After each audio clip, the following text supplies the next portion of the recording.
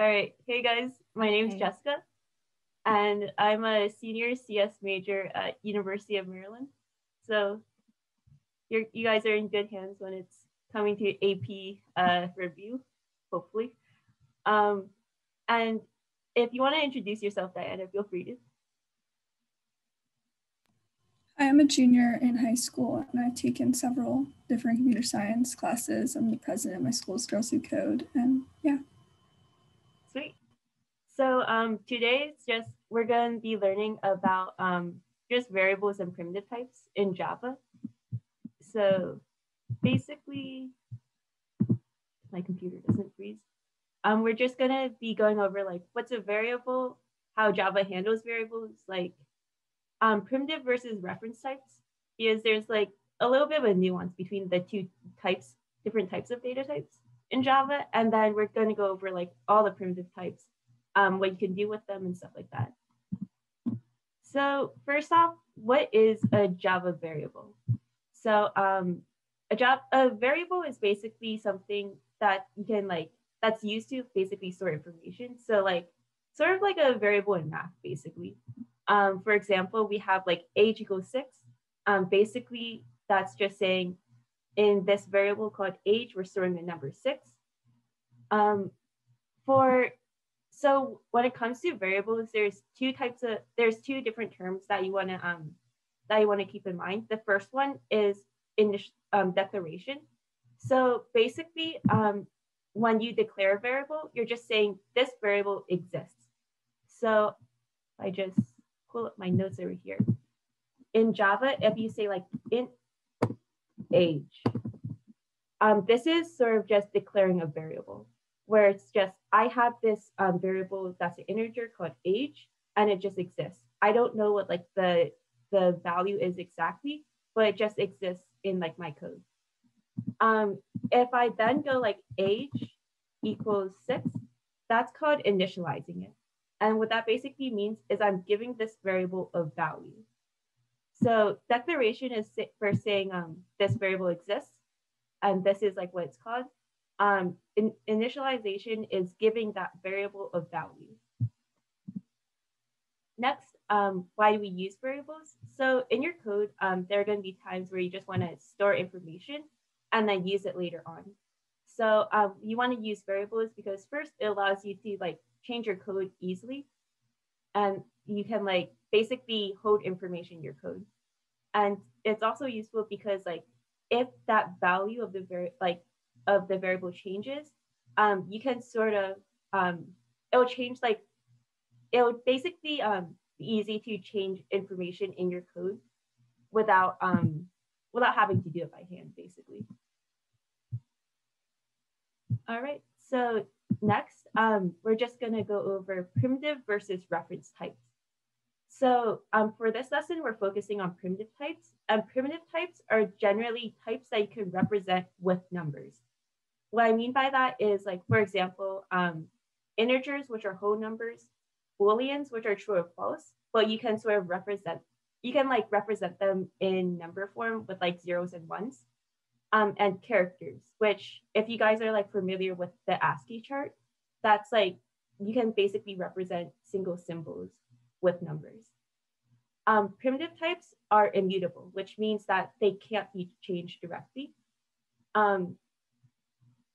It's sort of hard to explain right now, but you'll get a better grasp of what immutable means when you get to like objects and like class types. And then finally, the default value for primitives is 0. So if I don't initialize a primitive, it'll automatically be initialized as 0.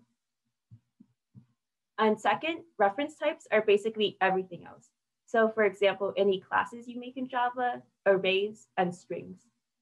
And some are mutable, which means they can be changed, and others aren't. It just depends on the class type. And then finally, the default for reference types is null. So if you don't specifically assign a reference like an object or anything, it'll just be, the value of it will just be null. So, oh yeah, by the way, like if any of you have questions, feel free to just interrupt or just throw in a chat, and I would try to, me and Diana can try to answer it to the best of our ability. So as I said, primitive types first represented by numbers. The three major types we're going to talk about are first number types, which are basically integers, doubles, which are decimals. The second one is characters, which are symbols, and then Booleans, which is true and false. And then again, default value is 0. And then this is just another list of different kinds of primitives. So first is int, which is integer. These are whole numbers like -10 or 256. Second one is double, which are decimals. So like 7.56 or 1.2. And then finally, Booleans, which are just true and false. So first off, integers. Integers are whole numbers, again. These are just a bunch of different examples of whole numbers. And then you declare them by saying int number equals whatever value you want to give it. And the general operations you can do with them is like you can add, subtract, multiply, divide. And then here's just an example of like how you can declare a integer type. So the most important part is just in general for variables in Java, you have to tell Java which type the variable is. So like if I'm declaring an integer, I have to tell Java first that it's an integer called range. So int range equals whatever value. And then you can just print it out or something like that. So next, doubles. Doubles are just decimals. So 1.5, 3.33, etc. Just like with integers, you have to declare it like double x equals 7.5. And like with integers, you can add, subtract, multiply, and divide.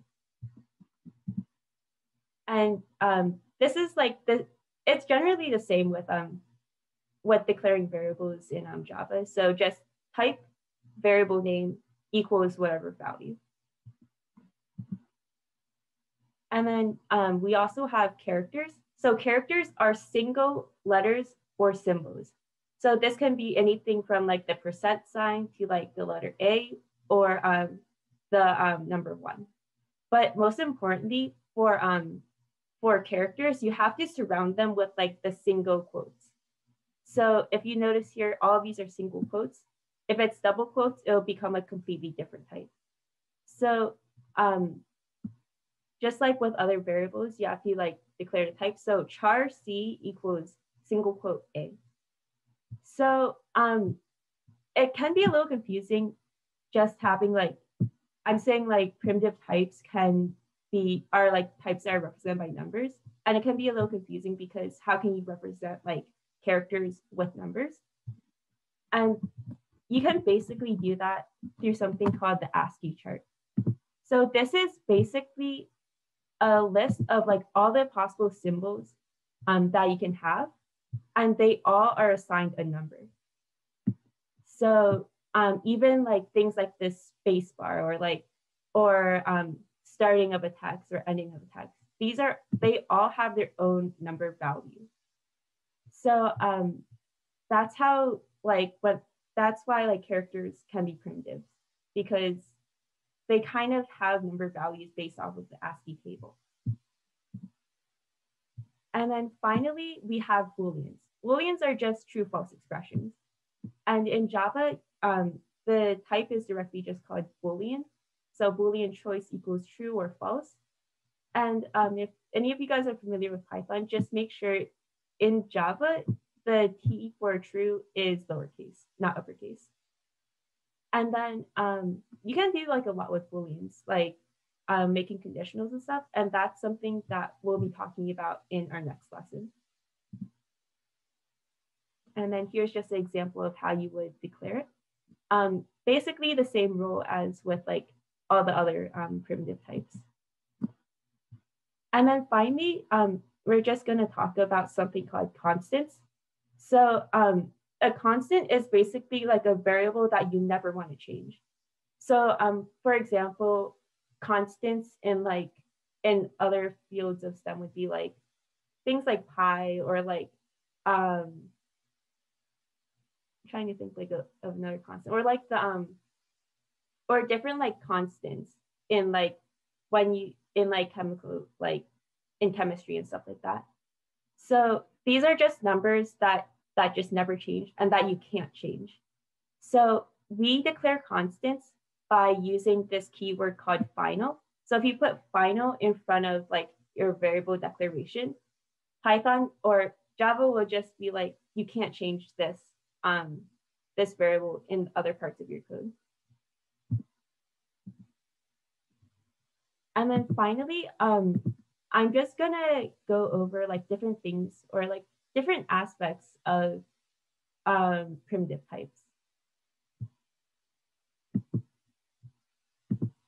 So I'm just gonna open this and then we're gonna talk about it.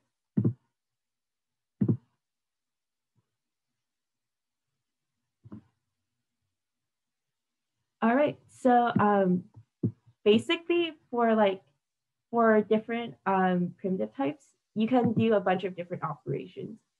So for example, if I have int a equals 10 and then int b equals 15, you can do things like multiply them. So this would print out 150. Or you can like add them, you can subtract them, like your basic math operations. You can, so when it comes to like dealing with like integers and doubles, like as long as you stay within the same type, all of these math operations are pretty like, they're pretty, I would say like they're pretty like, they do, how do you say it? They kind of like follow the math rules. However, like it gets kind of sketchy once you get to like adding characters together or like adding different types together. For example, if I change this to a double, 15.0, what Java will do is, because all of these primitive types are kind of they're kind of all just like the same number type underneath, Java will actually automatically convert the integer to a double. So if I do this, this should print out a double. So as you can see, it didn't print out 150, it printed out 150.0. When it comes to automatically casting to different primitive types, Java will always it'll always cast to like the larger type. So basically the type that can give you more information. For example, like as an integer, you can't really represent 1.5 because integers can only represent whole numbers. So what Java will do underneath is, because integers can't represent as many values as a double can, it'll just cast this int a into a double 10.0, and then it'll multiply 10.0 by 15.0. So, and this sort of like automatic casting doesn't work the other way around. So if I have int c equals a times b, Java will actually not like it, and it'll throw a compiler error because I'm trying to automatically convert a double, which is like the larger type, to like a smaller type. So this would actually throw a compiler error. Yeah, and it'll tell me like incompatible types. It's just afraid that I'll lose information when I convert downward. And then you can even like, because like primitives are all technically numbers, you can even do things like adding characters together. So char a equals a, and then I have char b equals %sign. I can even do something like a times b. And this should actually give me like an integer return. So it'll actually print something out like 3,589, because it will actually convert all of these characters into numbers according to the ASCII table, and then like return an integer. When it comes to primitives, so like in math and stuff, usually things like whole numbers and decimals they're technically infinite, right? They're technically an infinite amount of numbers. But in Java, because variables are stored in spaces of memory and variables are usually can only be a certain size, there's actually things like the maximum value of integers and a minimum value. And this is all because like Java gives you only a certain amount of space in memory to actually store these numbers. So if I like do something like int a equals integer max int, if I remember correctly, this will actually print out, hopefully.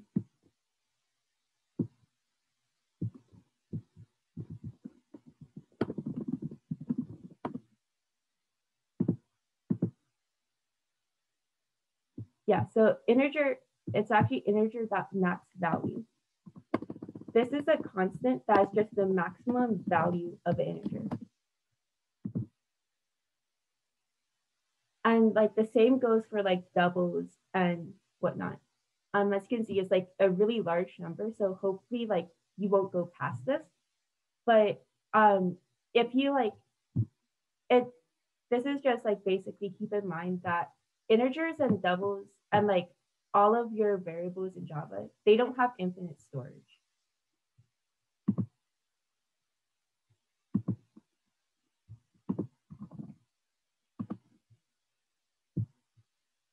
And then finally, let me check my super secret demo notes. Finally, when it comes to converting things like doubles to integers, usually when you like round a decimal to like a whole number, it'll be that like you'll round anything like above 5 to like 2 or above 0.5 to 1, and then like 0.4 and below would be 0, right?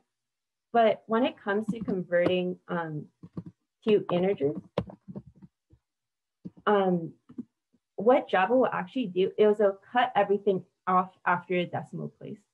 So something like 7.9 should actually round down to 7, because what Java is doing is it's just ignoring everything after the decimal, and it's just saying this is just 7. So basically, what can happen is you'll have something like 11 divided by like, or you'll have something like 11 divided by 5. Or let's do something more simple, like 3 divided by 2. And this will actually give you 1 instead.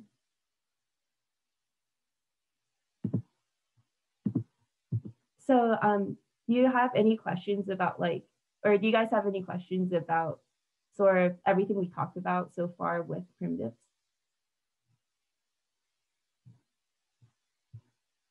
Sweet. All right. And finally, we're just gonna go over a few like practice questions. Do you guys want I guess like we're gonna go over the AP stuff. And Diana, if you want to take over. Yes, that's good.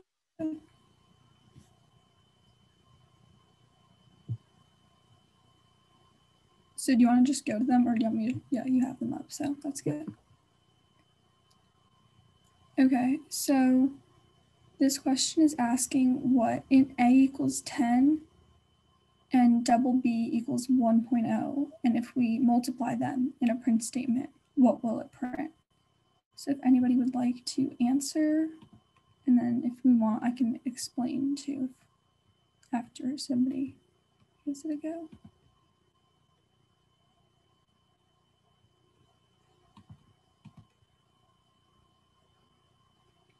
Somebody said B in the chat, and that is correct because we have an integer multiplied by a double. So we're going to get 10.0 as our output.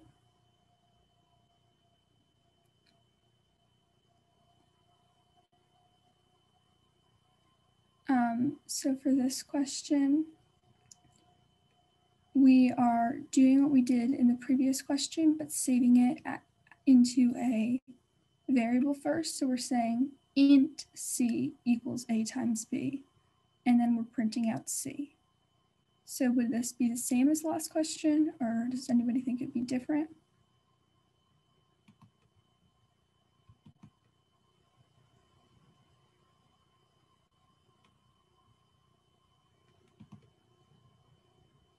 A is correct because you can't just cast down without explicitly casting down. Won't automatically go to an integer if it's a double. Yeah, that's good. Okay. So now we have two characters for this one, capital A and lowercase b.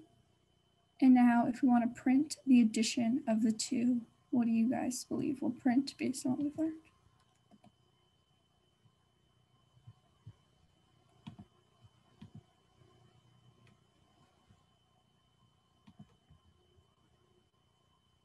A, you think?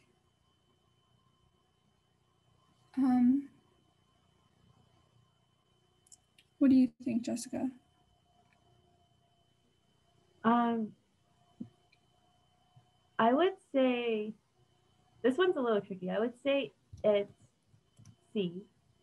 That's what I was also thinking as well, just because normally you're adding characters, they just like sit next to each other. Right? Yeah, so basically when it comes to sort of adding characters together, what Java will do is that it'll actually convert the characters into numbers. So like, remember back in the demo, I tried to like multiply two characters together and it actually came out with a big number. So what it'll do is it'll look at this character A and then convert it into something based off, or like a number. I remember it's like 63 or something, or 65, based off of the ASCII table. And it'll add these two together as numbers. So it'll come out as 163. Yes. So it's different than what we would like intuitively think, but that's how Java handles it. Yep.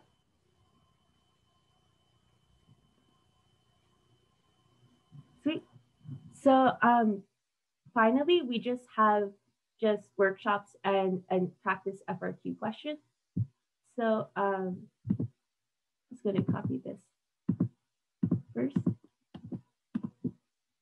This is just a practice AP FRQ if you're interested in doing it.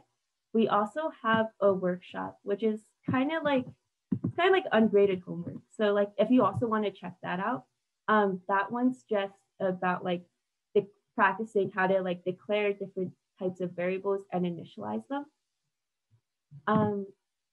And I have the FRQ open up here. So if I remember correctly, it's basically two questions. Number two is two parts. And the first one is just like creating and initializing a variable. And then just like practicing how to create and initialize different primitives. And the second one is same thing, just like these different, they want you to initialize these different types of variables and like with their values. And then same idea with part B. And then are any of you guys like, any of you want me to go over the workshop too?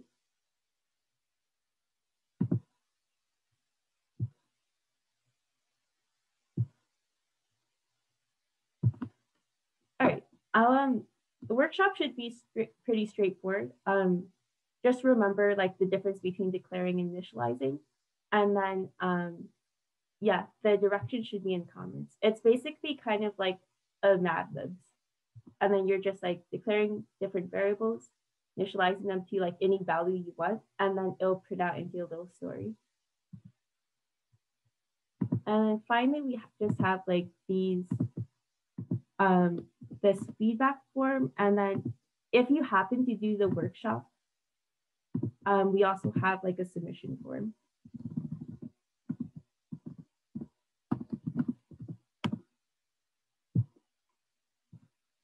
All right, and then do any of you have like any questions about like, say like the practice problems you went over, or like anything we've talked about so far in the class?